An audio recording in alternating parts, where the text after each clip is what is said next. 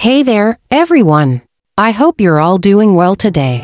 I've got some important news to share with you, and I'd like to take a moment to ask for your support.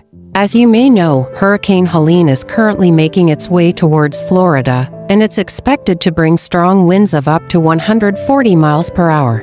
I want to take a moment to pray for all of the Floridians who are in the path of this devastating storm. I'm asking God to cover them all and protect each one of them. I'm praying for their safety and security during this difficult time. Please, if you're in the area, seek safety and stay indoors. Remember, material things can be replaced, but lives cannot. I'm asking all of you to join me in praying for safety during this storm.